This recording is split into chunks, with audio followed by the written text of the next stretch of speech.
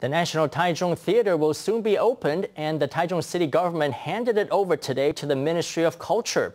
Concerns have been raised that the facility will be underfunded, but Culture Minister Zheng Lijun said the budget for the highly anticipated Opera House's operations still sufficient. The National Taichung Theater was officially handed over to the Ministry of Culture by the Taichung city government this afternoon to become one of 3 national performing arts centers. Taichung Mayor Lin Jialong said it felt a little bittersweet. It's like marrying off a daughter. However, she still lives in Taichung. We just have another in-law to take care of her. I believe Taichung residents will be happy with this arrangement. But Fred Chun, one of the board members of the National Performing Arts Center, is worried the Opera House will be short of funds. In a Facebook post 2 days ago, he said the Ministry of Culture only allocated $450 million to the facility, an amount he argued won't allow it to function properly.